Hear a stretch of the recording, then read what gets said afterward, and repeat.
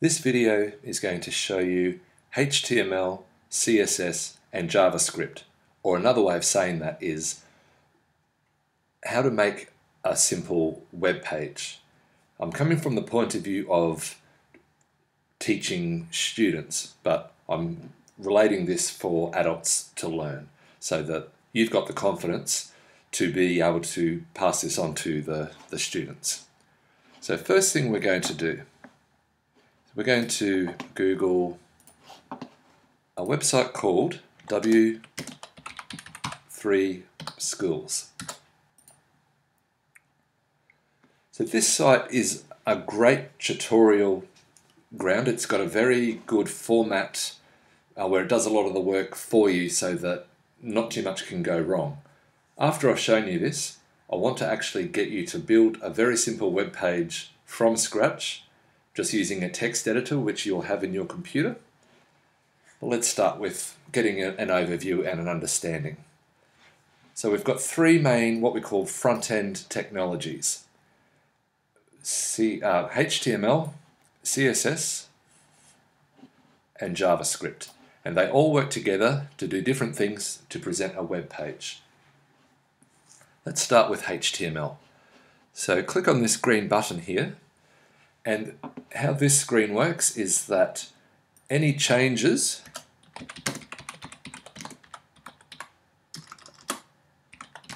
over here, when you click on run, you'll see over here. And if we delete that, back to where we were. Okay, so here is very much a bare bones HTML code. Let's break it down a bit. We've got a head section that runs from here to here. It's got an open head section, and we've got a / to tell the computer that we're closing the head section off. We've got a body section. It comprises of 2 lines here. That's essentially 2 lines of text. Each text has tags surrounding it, which gives it a format. And then we close the body here. First thing we're going to do is change the format from H1 to H3. And that H3 is going to run until we tell it to stop over here. And now if we hit run, so what if we didn't tell it to stop? That format runs until we tell it to stop, and it overrides anything that's past it. So even if we write this but we don't have that /, we need that / there to say that that particular format has stopped. And you can think of this like Word, like how you bold text. It's essentially a very similar thing. So once you've got your elements in HTML, we then need CSS to manipulate those elements how we want them to. So if we go up into the head section, we're going to write a tag called style, and then we're going to close that tag called style, and we're going to grab the first element, H1, we're going to do open, close, then put that one on a few lines down. So we're going to write some code here, and we're going to put in text dash align center, but with American spelling, and semicolon. Now the text align could be right, it could be left, or center. Now in CSS, the format is generally the same. What element do you want to grab? The H1 or the P? So if I change that to P, what do you think is going to happen to the H1 element? It goes back to where it was, and this formatting, this code, is now applied to this element. So we could say font size is our property, colon, and then the value. So we might say 40 pixels, and then semicolon to finish the code. So that's essentially how CSS works. We could also go body, which is going to grab all of that, open, close. So color is the property, the value be light blue. So that's overridden what we've done up here. What I was actually hoping to do was background color. That's what I was trying to do. Okay, so there's a little look at how HTML and CSS integrate, and what JavaScript does. JavaScript is the actual programming or coding side. So the HTML and the CSS are what we call a markup language, and with the HTML you get your elements in. CSS is you can move them around and color them a bit, but with JavaScript you can actually put in logic commands. You know, if answer is less than 15, then do this, that kind of thing. So things that you might start with your children doing Scratch, you can apply those same concepts over to here in JavaScript. So there's a couple of tricks, but let's just have a look at this example here, the JavaScript.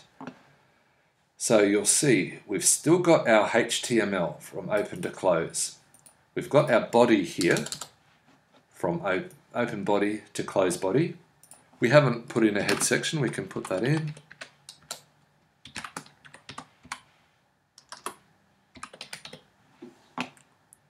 Close. Okay, so essentially we've got this line of text here surrounded by a paragraph element. There's a little bit in here to give it an identifier. That gives something for the JavaScript to cling on to. But what I'll do is I'll just put a second paragraph. Excuse my typing here. A second paragraph here. And in this case you can see if we're telling the JavaScript to run some code on which paragraph element, this one or that one, we can say we want it to be this one because this one has the ID of demo. So we can say, okay, get the element by ID of demo to distinct one from the other. So in this case the script is run in the body so that all the HTML elements are loaded on the page, and then we can run the script. If we put the script in the head section,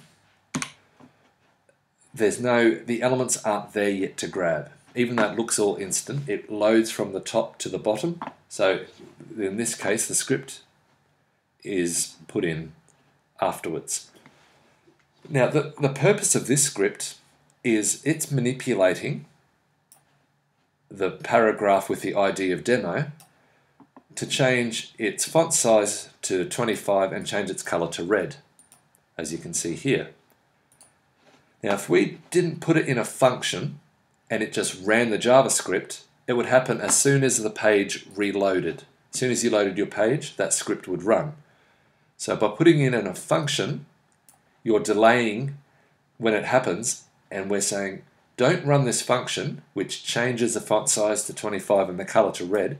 Don't run that function until we click on this button here. When you click on the button, then you can run this function. What's inside the function? All of this code that changes that. So let's have a look line by line. So we've got the button that looks like this, and we can type something else here. We can type whatever we like on the button within those tags, and we just put in some code to say that when the button is clicked, run this. Instead of on click, we could have on mouse over. If I could spell, and we have to run to refresh. So instead of clicking, I just mouse over. On click, create a variable which essentially is just a place to store the data. This variable is called x, and we want this variable to go into the HTML document, the whole framework, and get the element which has the ID of demo. So which ID has the element of demo? Is it the one that's already there, or is it the new one? Out of those two elements, it's got to be this one, as it has an ID of demo. Now that we've created this variable called x, style it CSS and make its font size 25 pixels and change its color to red. Now, this is something that probably would be better left to CSS, but you can do other things. You can make the text move around, animate, disappear, hide, scroll from the top to the bottom. This is just a simple example. Now, if we wanted the text to affect this one instead of that one, what would we do?